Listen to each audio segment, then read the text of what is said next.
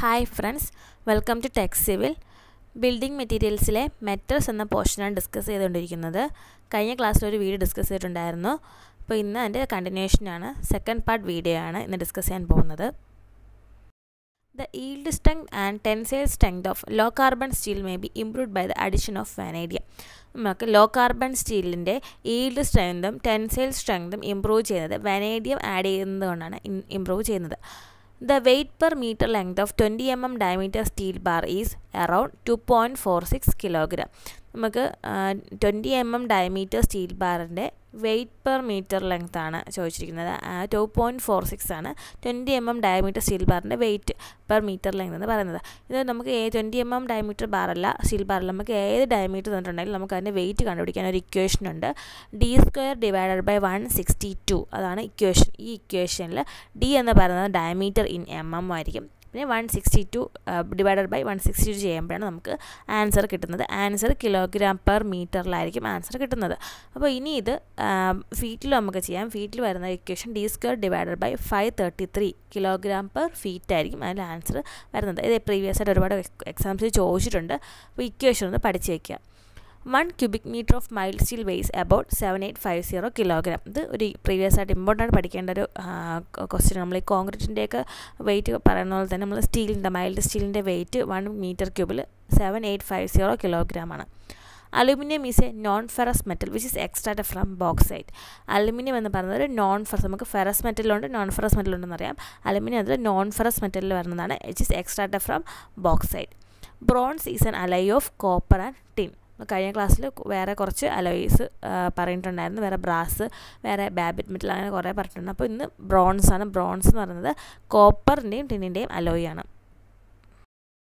Steel is mainly obtained from calamine or blend ഓർസ്. സ്റ്റീലിൻ്റെ നമുക്ക് കിട്ടുന്ന ഓർസ്, സ്റ്റീൽ നമുക്ക് കലാമിൻ അല്ലെങ്കിൽ ബ്ലെൻഡ് ഓർസിൽ നിന്നാണ് നമുക്ക് കിട്ടുന്നത്. Corrosion resistance of stainless steel is due to chromium. നമ്മൾ സ്റ്റീൽ കൊറോഷൻ റെസിസ്റ്റൻ്റ് ആണ്. അതിൻ്റെ കാരണം എന്ന് പറഞ്ഞാൽ അതിൽ ക്രോമിയം കണ്ടൻറ്റിൻ്റെ കാരണമായിട്ടാണ് സ്റ്റീൽ കൊറോഷൻ റെസിസ്റ്റൻ്റ് ആവാൻ കാരണം. Elasticity of a metal is its power of returning to its original position and shape after the applied force is released. നമ്മളൊരു മെറ്റൽ എപ്പോഴാണ് ഇലാസ്റ്റിറ്റി എന്ന് പറയുന്നത് വെച്ചാൽ, നമ്മൾ ഒരു അപ്ലൈഡ് ഫോഴ്സ് കൊടുത്തിട്ട് പിന്നെ നമ്മൾ റിലീസ് ചെയ്യുമ്പോൾ അത് ഒറിജിനൽ ഷേപ്പിൽ തന്നെ, ഒറിജിനൽ പൊസിഷനിൽ അല്ലെങ്കിൽ ഒറിജിനൽ ഷേപ്പിൽ തന്നെ ആ റിട്ടേൺ ചെയ്യുന്ന ആ ഒരു പവറിനെയാണ് ഇലാസ്റ്റിറ്റി എന്ന് പറയുന്നത്. Tensile strength of copper can be increased by hammering or rolling methods. The കോപ്പറിൻ്റെ tensile strength increase ചെയ്യുന്നത് ഹാമറിങ് അല്ലെങ്കിൽ റോളിംഗ് മെത്തേഡ് യൂസ് ചെയ്താണ്. The iron ore which contains the maximum amount of iron is magnetite. നമുക്ക് iron ഓറിൽ ഒരുപാട് iron ഓർസ് ഉണ്ട്, അതിൽ maximum amount of iron ഉള്ളത് magnetite. പിന്നെ വന്ന് ഹാമറ്റൈറ്റ്, അങ്ങനെ പോകും. മാഗ്നറ്റൈറ്റ്, ഹാമറ്റൈറ്റ്, ലിഗ്നൈറ്റ്, അങ്ങനെ ഓരോന്നായിട്ട് ഇൻക്രീസ് ചെയ്ത് പോകും. മാഗ്നറ്റൈറ്റ് അറൗണ്ട് 70 to 72% ആണ് മാഗ്നറ്റൈറ്റിൻ്റെ അയൺ ഓറിൻ്റെ അയണിൻ്റെ എമൗണ്ട് എന്ന് പറയുന്നത്. The property due to which steel can withstand hammer blows is called toughness.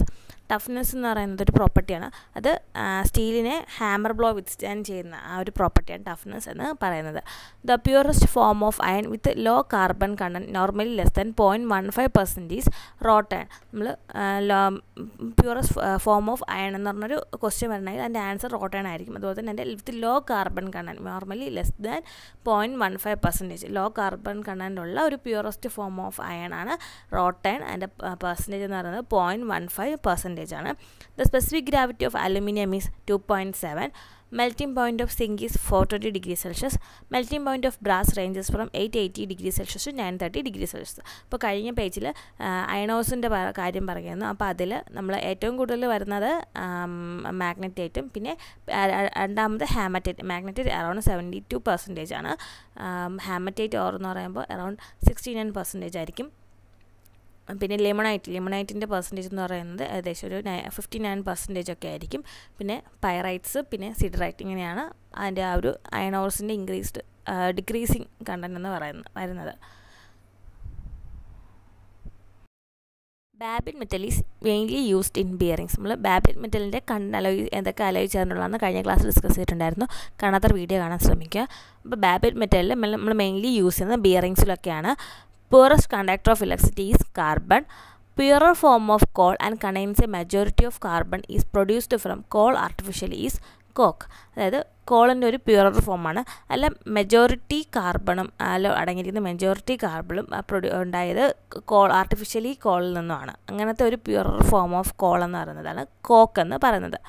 Fusibility is the property possessed by a metal by virtue of which it melts when heat is applied. അതായത് നമ്മൾ ഒരുപാട് നമ്മൾ metal base ഒരുപാട് properties നമ്മൾ പഠിച്ചു. അപ്പോൾ അതിലൊരു പ്രോപ്പർട്ടിയാണ് ഫ്യൂസിബിലിറ്റി എന്ന് പറയുന്നത്.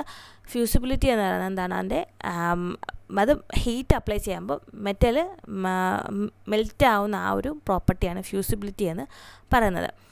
Hardness is A measure of A metals ability to withstand scratching. നമ്മുടെ ഹാർഡ്നെസ് എന്ന് പറയുന്നത് ഒരു മെറ്റലിൻ്റെ എബിലിറ്റിയാണ് ടു വിത്ത്സ്റ്റാൻഡ് സ്ക്രാച്ചിങ് ഒക്കെ വിത്ത്സ്റ്റാൻഡ് ചെയ്യുന്ന ഒരു മെറ്റലിൻ്റെ എബിലിറ്റിയാണ് ഹാർഡ്നെസ് എന്ന് പറയുന്നത്. Commonly used or of copper is മാലച്ചൈറ്റ് pyrites. കോപ്പറിൽ common ആയിട്ട് യൂസ് ചെയ്യുന്ന ഓർസ് എന്ന് പറയുന്നത് മാലച്ചൈറ്റും പൈറൈറ്റ്സും ആണ്. Product of blast furnace is known as pig iron. ബ്രസുമർ process is used for the manufacture of steel. നമ്മൾ സ്റ്റീലിൻ്റെ മാനുഫാക്ചറിങ്ങിന് യൂസ് ചെയ്യുന്ന ആ ഒരു പ്രോസസ്സാണ് ബ്രസുമർ പ്രോസസ്സ്. ഇമ്പോർട്ടൻറ്റ് പോയിൻ്റാണ്. ഒരുപാട് എക്സാംസിന് ചോദിച്ചിട്ടുണ്ട്. Toughness is the property of A metal to withstand shock or impact. നമ്മൾ ടഫ്നെസ്സിൻ്റെ ഒരു ഡെഫിനിഷൻ കഴിഞ്ഞ പേജിൽ പഠിച്ചിട്ടുണ്ടായിരുന്നു. അപ്പോൾ ഇത് വേറൊരു ഡെഫിനിഷനാണ്. ടഫ്നെസ് എന്ന് പറയുന്നത് ഒരു പ്രോപ്പർട്ടിയാണ്. അത് ഷോക്കിനെയും ഇമ്പാക്റ്റിനെയും വിത്ത്സ്റ്റാൻഡ് ചെയ്യുന്ന മെറ്റലിൻ്റെ ഒരു പ്രോപ്പർട്ടിയാണ്. The most commonly used metal four coating on steel is zinc. നമുക്ക് ഇത് കോമണായിട്ട് അറിയാവുന്ന കാര്യമാണ്. നമ്മൾ കോമണായിട്ട് നമ്മൾ സ്റ്റീൽ കോട്ട് ചെയ്യാൻ വേണ്ടി യൂസ് ചെയ്യുന്ന മെറ്റൽ എന്ന് പറയുന്നത് സിങ്കാണ്.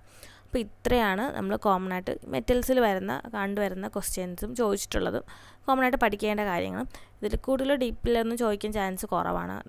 ചെറിയ ഓവർസിയർ ഗ്രേഡ് എക്സാംസിനൊക്കെ ആണെങ്കിലും ബിൽഡിംഗ് മെറ്റീരിയൽസിനൊക്കെ വളരെ കുറവാണ്. ബാക്കി പോർഷൻസാണ് കൂടുതൽ ക്വസ്റ്റ്യൻസ് ഫോക്കസ് ചെയ്ത് വരുന്നത്.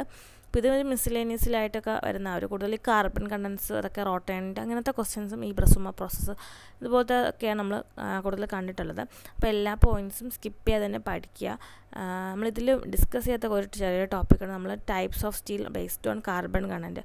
നമ്മൾ അത് കാർബണിൻ്റെ കണ്ടൻസരിച്ച് കുറച്ച് നമ്മൾ റോട്ടേണിൻ്റെ കാര്യം പറഞ്ഞിട്ടുണ്ടെന്ന് ലെസ് ദാൻ 0.15% ആണ്.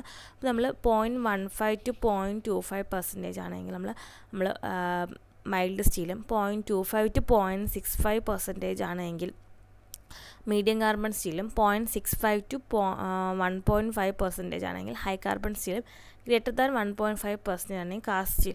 അങ്ങനെ നമ്മൾ കുറച്ച് ക്ലാസിഫിക്കേഷൻ ഉണ്ട്. ഇതുപോലെ ഇതിൽ ചോദിച്ചിട്ടുണ്ട്. ഇതും ക്വസ്റ്റ്യൻസ് വന്നിട്ടുണ്ട്. ഈ ഒരു പോർഷനിൽ ജസ്റ്റ് ഒന്ന് എഴുതി വെച്ച് പഠിക്കുക. ഈസിയാണ്, പഠിക്കാൻ വളരെ ഈസിയാണ്. ഏതെങ്കിലും ഒരു വാല്യൂ പഠിച്ച് വെച്ചാൽ അത് ബാക്കി നമുക്ക് അതിൻ്റെ ചെറിയ ഡിഫറൻസ് മാത്രമേ ഉള്ളൂ.